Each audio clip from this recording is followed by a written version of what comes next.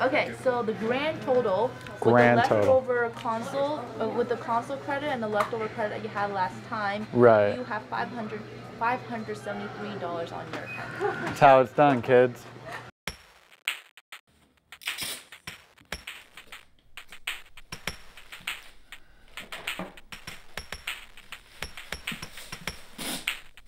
I do often find myself saying, should I get a real job?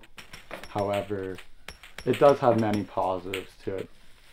I love when my room or the video games grow. I love to see the growth. That keeps me motivated, as well as the money, of course.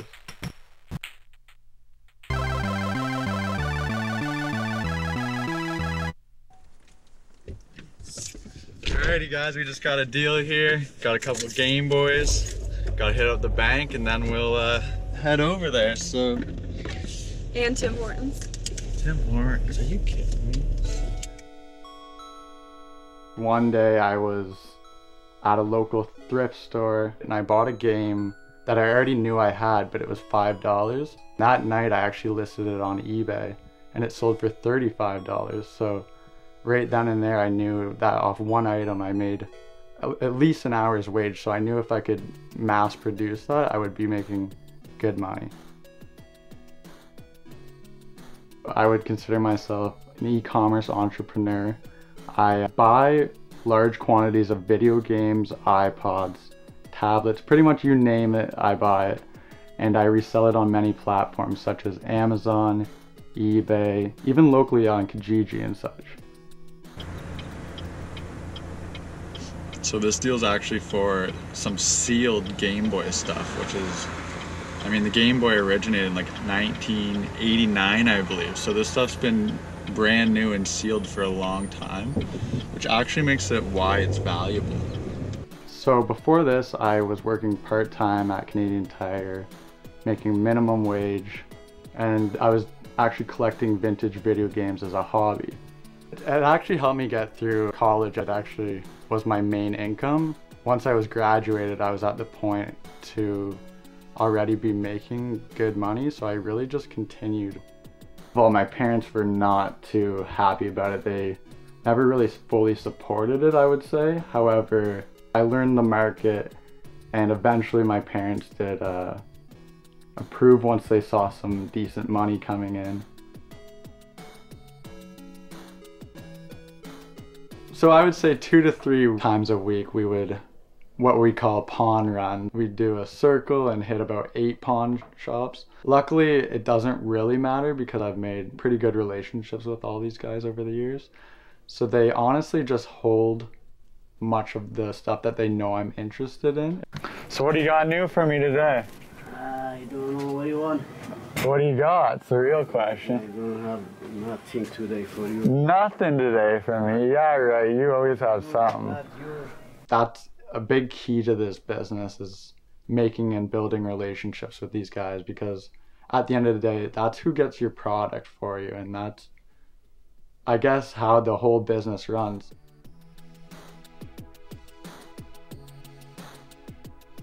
We are on our way right now to the Gibraltar market. We have, I think, 2 or 3 systems and probably 10 or 20 games to trade in. My girlfriend Emily helps me immensely. She's actually, I would say, my key organization. She's always making sure things get out on time. And I would actually say, in some ways, my boss, as funny as that sounds. I'm Emily. I'm the brains behind the operation. No, just kidding. Tyler knows what he's doing. I just help out with getting things organized and keeping things rolling.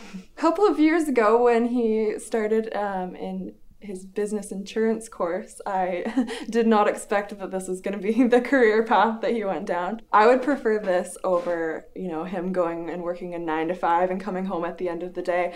I love that we can just run the roads and be out and about all day and kind of call it a job. So how much are you hoping to get for what you're bringing in today?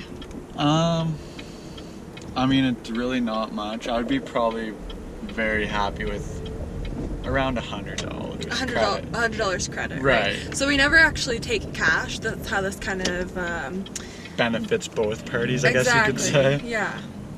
So they get rid of some of their newer stock that might not go as fast there, but will sell really quickly for Tyler in exchange for some less valuable games that'll do better at the market.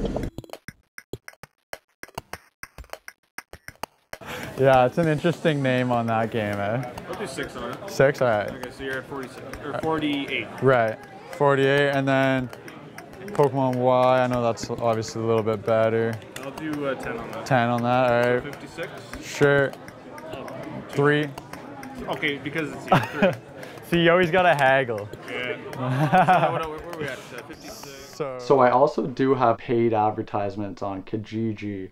I'm in probably 20 or 30 swap and trade Facebook groups. I'm even in mom groups, and I'm definitely not a mom. So I'm always looking anywhere possible to get new inventory.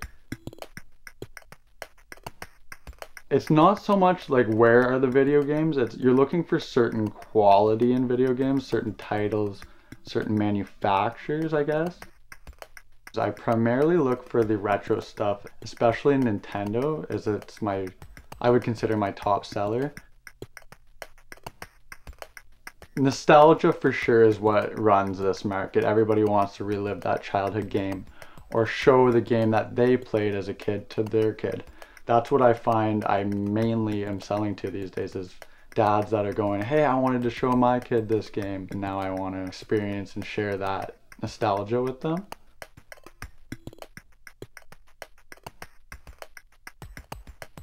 I do approximately 15,000 in sales on eBay a month, approximately 5,000 in sales on Amazon a month, and then maybe 2,000 or 3,000 locally.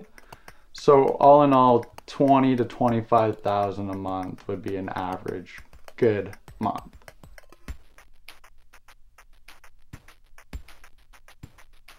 As many benefits as there are in this career, I guess you could say, such as freedom, there is many disadvantages. So one that I got caught in was taxes of last season. I did not know that you had to charge HST tax on a used good. So at the end of the year, I did a little bit over 200,000 in sales. However, I was not charging the 13% tax that I should have been. So I got hit with a mean tax bill. So it does kind of take over our lives in more way than one. So not only that we're, like always out on the hunt, or that maybe a Kijiji deal, the best video game deal comes up when I'm, just making dinner and have to turn it off and run out the door because we can't pass it up. And of course, my house is always filled with lots of video games and boxes of stuff that's either coming or going, and envelopes piled high that needs to be shipped out, and it can definitely be a little bit messy and stressful, but I wouldn't trade it for having him gone all day.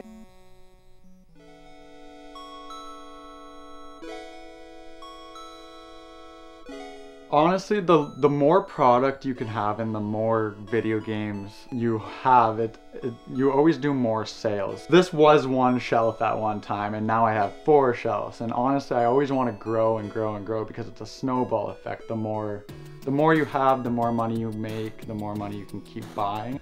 I want to say I want to get as big as possible, but with the digital downloads, it's a little scary to me.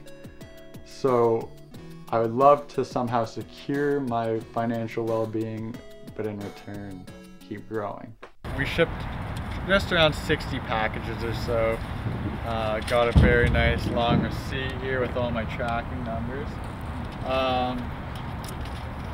Total here was $334.46. So this is all money that the buyers have already sent me. Of course, it's not out of my pocket in any way. Other than that, I'm gonna go home right now and send them their tracking number, and then they're gonna hopefully receive their product and be very happy with it. And from there, the full transaction is complete, I guess. So you've seen from me buying it to me selling it now. And I guess that's a wrap.